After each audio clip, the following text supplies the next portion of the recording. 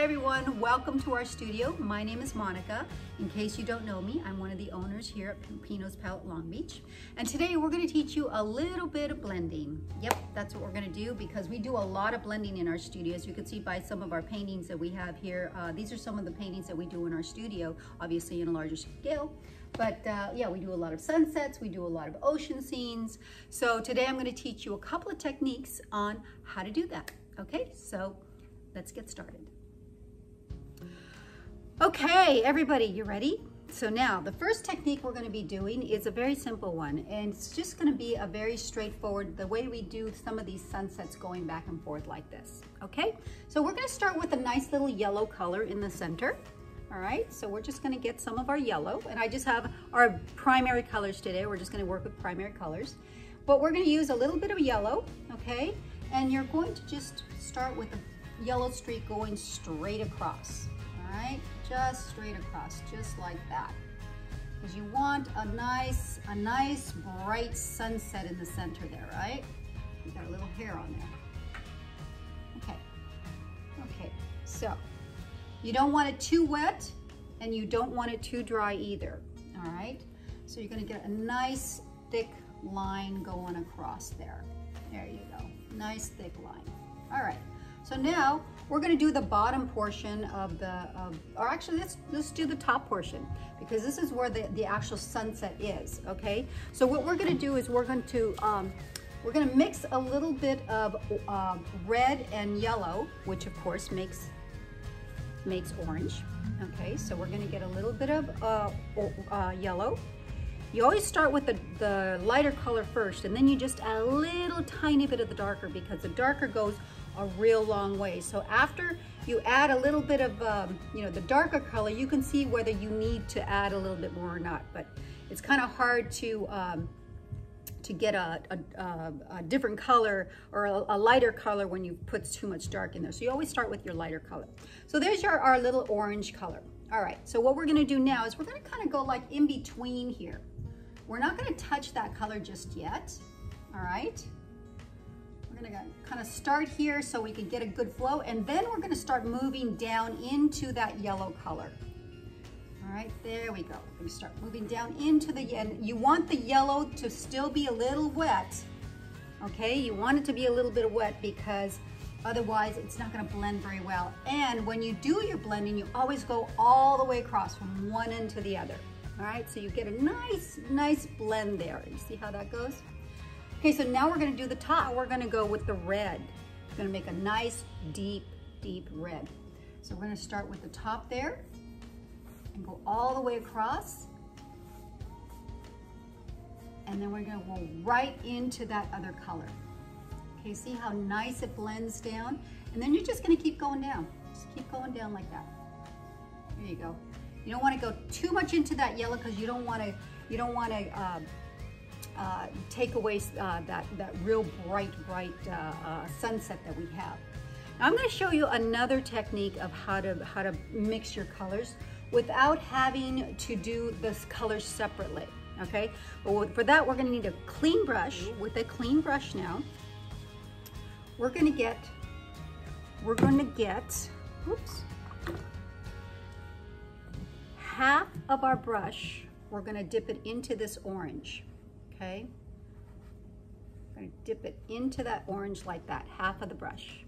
And the other half is gonna be the yellow. So it's gonna be half orange and half yellow. So of course, we're gonna keep the yellow on the top because that's where mostly our yellow is, and the orange is on the bottom. So look what happens when we do this. Now we have both colors on there, but look at how nicely blended those are. And it goes straight, and again, you want to go all the way back and forth like that. All right? And we can continue on with our orange, back and forth, and we should mix a little bit more of this orange because we're kind of running out a little bit. And just continue going all the way across, back and forth. And you want it really smooth. You don't want it just to be scratchy. All right, so there's a nice little blend there. All right, and then we just continue with our straight red down here.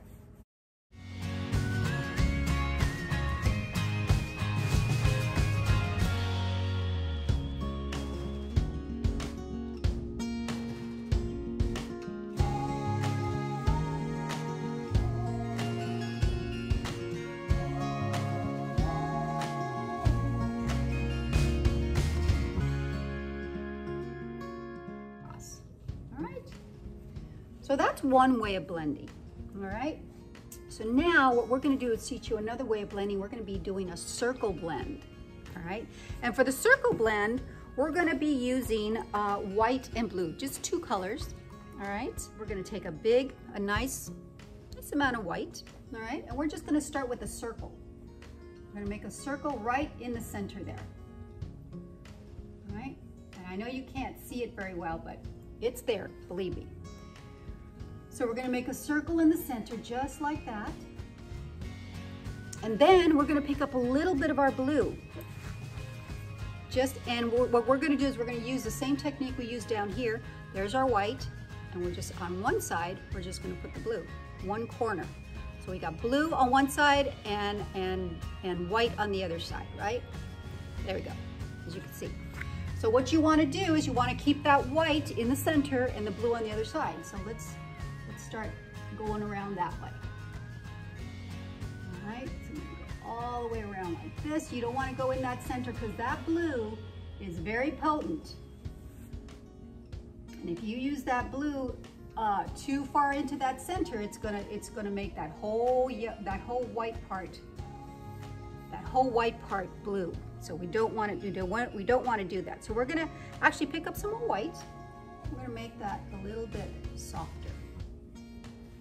Because right around the moon, it's a little bit of a halo, okay? So we're gonna go straight around like that.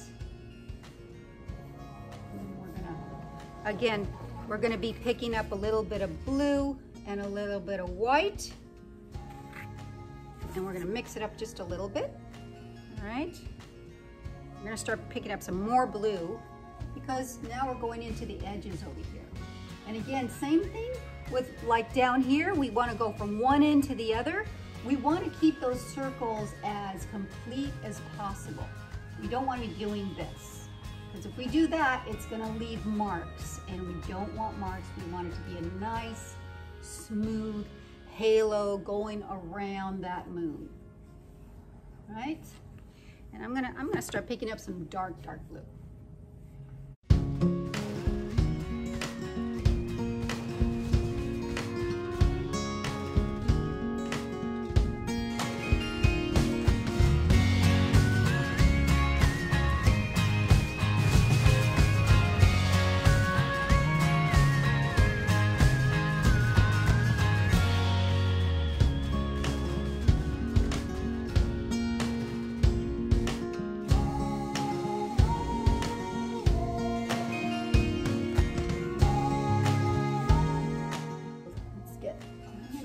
Here, let's take it all the way to the other side. And again, now I'm just working with straight blue, all right?